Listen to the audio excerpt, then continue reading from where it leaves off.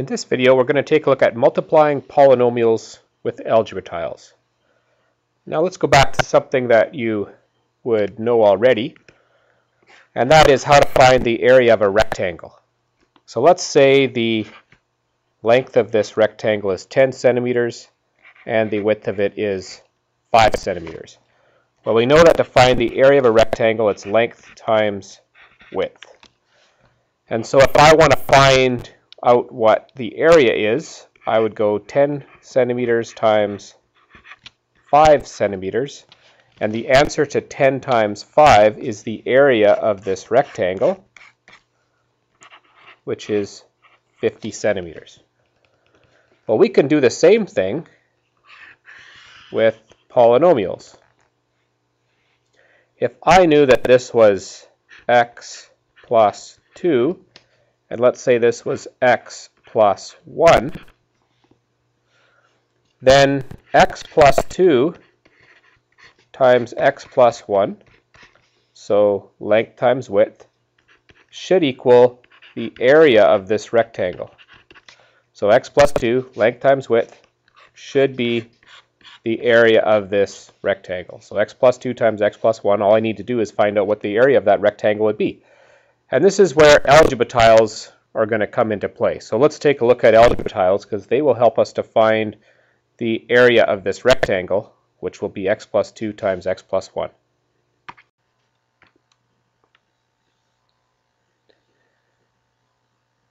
So just a review of what algebra tiles are.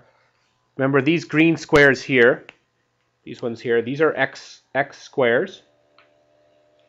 And these tiles here are x's. And these tiles here are 1s. They represent the number 1 or the unit 1. So what I'm going to have to do is represent x plus 2. So there's x plus 2 on the bottom.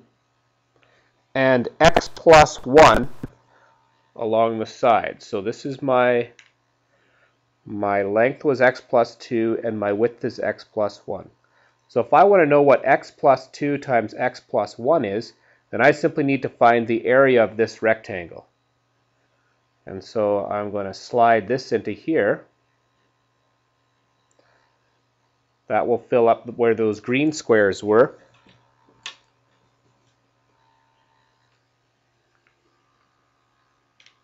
And then I'll need an x tile to fill that up, an x tile to fill that side up. Looks like I need another x tile here.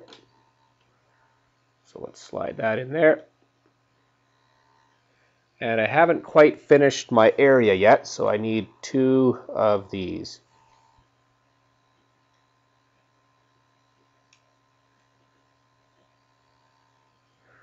So I would get, as my area, looks like I have an x squared plus 3x's plus 2. So I have an x squared, I have 1, 2, 3 x's, and plus 2. So x plus 2 times x plus 1 equals x squared plus 3x plus 2. That's the area of that rectangle with a length of x plus 2 and a width of x plus 1. Let's consider another example.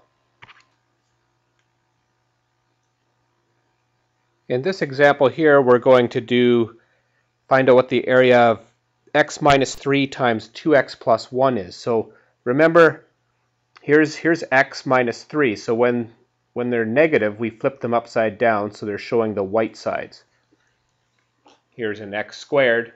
If I turn it over, I get a minus x squared. The white side represents the negatives. So if I want to find x minus 3 times 2x plus 1, then I need to find the area represented by the product of these two polynomials. And so I'm going to simply start filling in my rectangle. And see, I'm going to need an x squared there, and I'm going to need another x squared here. So there's 2x squares, and then I'm going to need a bunch of these. Now this is a negative 1 times an x. So this is going to be a negative x, and a positive x times a negative x is a negative x. Here's another positive times a negative, and a positive times a negative, positive times a negative, positive times a negative. And here I have a positive x times a positive 1. So that would be a positive x. And here I have 1 times minus 1. Those are negative 1s. So let's finish filling in our rectangle. Here we go. So x minus 3 times 2x plus 1. I would need to have 2x squares, because those are like terms. And then I have some x's here. I have minus 6x's plus 1x. So just on the side here, negative 6x plus 1x, well, that should equal negative 5x. And then I have a negative 3 for my 1's here. So like terms were 2x squares, minus 6x's plus 1x was negative 5x's, and then I just have minus 3 for my units. So x minus 3 times 2x plus 1 would equal 2x squared minus 5x minus 3. We'll look at one more example with our algebra tiles.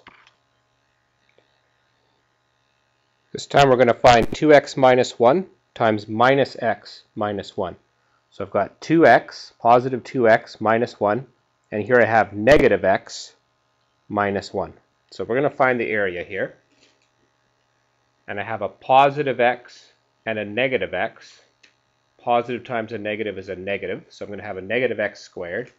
And I'm going to need another one over here because I have another positive x times a negative x. Now I'm going to fill the top parts up here. So this is a positive 1. This is a negative 1 times a positive x. So a negative times a positive is a negative. And in this little corner here, I have a negative 1 times a positive x. That will be a negative x. And over here, I have a negative 1 times a negative x. So a negative times a negative will be a positive. And then finally in the top corner, this would be a negative 1 times a negative 1, which is a positive 1. So I've used my algebra tiles to calculate my area. Now let's see what we've got. In here we have 2x squares. We have negative 2x's. So here's our 2x, negative 2x, sorry. We have our negative 2x squares. Negative x squared, negative x squared. We've got negative 2 of those. We have negative 2x's, but we also have a positive x over here. We've got positive 1x. And then in the top corner we have a positive 1. So we'll have negative 2x squares. The negative 2x plus the 1x means we only have minus 1x, because these two would cancel out. They're opposites.